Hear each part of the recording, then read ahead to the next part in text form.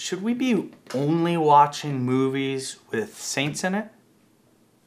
Let's talk about that.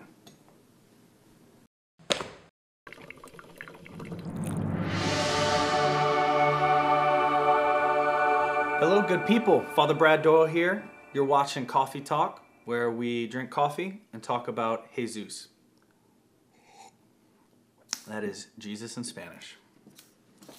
It's also the husband of Christine Mendizabal. Most people have Netflix, at least the youngins these days. I've known to watch a Netflix show or two, and the question always comes up, when you have the world at your fingertips, all of these movies, all of these shows, what's the morality here? Do we watch everything? Do we only have to watch like super duper holy saint movies? Or can we watch like movies like blockbuster hits? Number one, just because a movie has sin in it doesn't mean a Catholic Christian shouldn't watch it.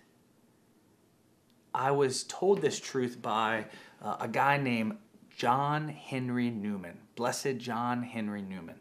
He was an Anglican priest, converted to a Catholic priest, and he became a cardinal. So Cardinal Newman, you might recognize his name associated with Catholic student centers, universities. He wrote a document called The Idea of the University. It was his expression of what the perfect university would be. And in it, he was talking about literature. And he said this: if literature is to be made a study of human nature, you cannot have a Christian literature.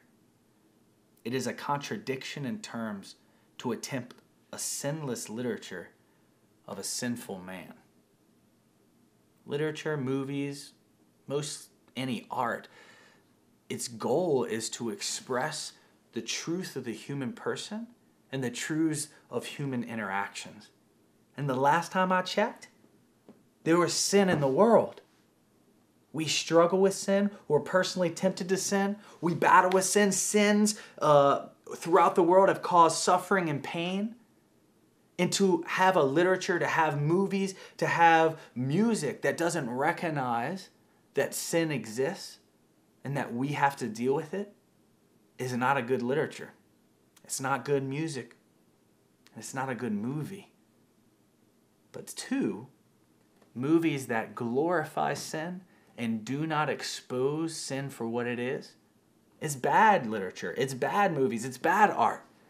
I'm going to come up with an example here. Maybe you like this movie. If you like the movie, then you're a heathen. Just joking. Wedding Crashers. Will Ferrell. Okay, objectively funny dude, but what is the theme of Wedding Crashers? A couple of friends crash weddings so that they can use people. At the end of the day, everyone thinks it's funny, and everything works out for them. Where's the problem here? It's not that sin was there, because people experience sin. People really do crash wedding parties. Now, what would make a good movie? Showing that sin exists and that it has consequences. There's bad results from it. The ultimate problem with a movie is not whether sin is there, sin is present, or expressed. It's what it says about sin. Does it glorify it? Does it say you can do it? Does it say you should do it? Does it help you do it? Or does it say the truth, which is the wages of sin is death? But we must do something smart, which is called avoiding the near occasion of sin. When's the last time you went to confession? Hopefully it was like within a month or 2 months or at least a year. But in it, you say the act of contrition. You say, oh my God, I'm heartily sorry for these sins, and I detest them with all my heart. I'm forgetting the act of contrition right now because I'm nervous. But at the end, you say, with the help of thy grace, I desire to confess my sins, to do my penance, and to avoid the near occasion of sin. Fancy phrase. It just means if you know you're going to be tempted to sin by doing something, going somewhere, being around certain people, then you don't go around those certain people, you don't go those places, and you don't do those certain things.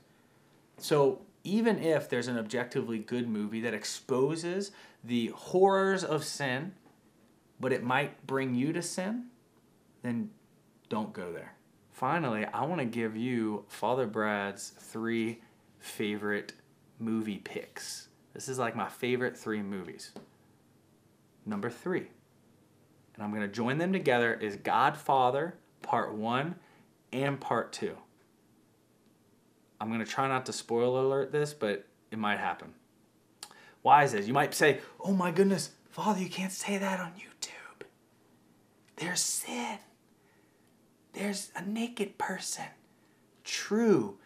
But what is the Godfather saying? What is this work of art saying? Is that the wages of sin is death. At the end of the day, it's about a family that is in the mob. They kill people, they make hits, they use each other and they use others. They kill each other. And at the end of the day, they're lonely and they're sad. Sin has destroyed their life and destroyed their family. Hashtag spoiler alert. That's why it's a good movie, because it shows the depths and beauty of human relationships and family, and also how sin can destroy it. Number 2, one day more, another day, another destiny, this never-ending road to Calvary. Les Miserables, or Les Mis for short. You might say it's a little depressing. I say it's hopeful. It's about the struggles of multiple different characters in France in a very tough time period. People are depressed, but through all the depression, through all the struggle, through all the pains, through all the toils, hope and mercy, and ultimately, and this is the most important part of Les Mis, forgiveness breaks through. Forgiveness heals. Number 1, Rudy, Rudy, Rudy, Rudy. Every time I watch the movie Rudy, I want to get up and I want to tackle someone. That's why I don't watch Rudy with my grandma, because she might get hurt. No, I'm joking. Rudy is about the human spirit, the soul reaching for things that everyone else told you you can't do. Everyone else told you you're too small, you're not good enough, you're not talented enough, and Rudy wants to play football at Notre Dame. You watch and see whether he does. When I watch this movie with my dad, we need 2 Kleenex boxes, because we gonna cry, and you will too.